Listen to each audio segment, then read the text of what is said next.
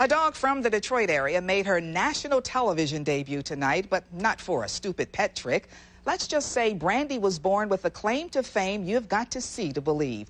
Action News reporter Angela Atala is live in St. Clair Shores with more on the boxer lapping up all the attention. Angela? Diane, I think you're going to love this one. Much like that pink bunny that you see in those television commercials, this thing just keeps going and going and going.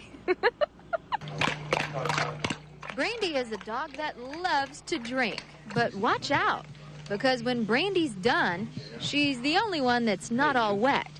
This boxer has a tremendous tongue. She just was all paws and this huge tongue. And Monique was the breeder, told me that she was going to grow into it.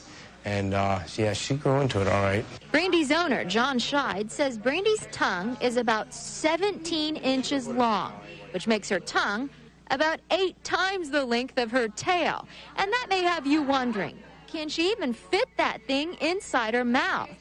When she yawns, she can get it all the way in for about a second.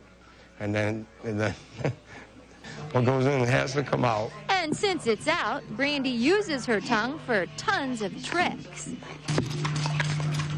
This is what the Scheids call tongue dancing. Squirt a little water and watch it wag. And what pooch doesn't love pudding? Obviously, it's enough to make strangers on the street stop and stare.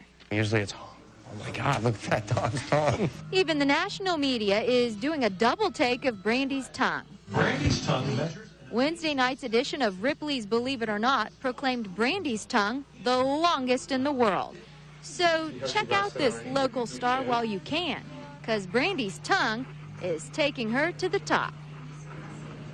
And Brandy really has been such a great sport with all of this media attention that she's getting. And the Scheids are going to the Brandy tongue business, you might say. They've got T-shirts, they've got mugs, and they are getting lots of calls, as you might imagine. Live from St. Clair Shores, Angela Atala, Channel 7 Action News. Thanks, Angela. Keeps the floor clean, doesn't he? Isn't that special?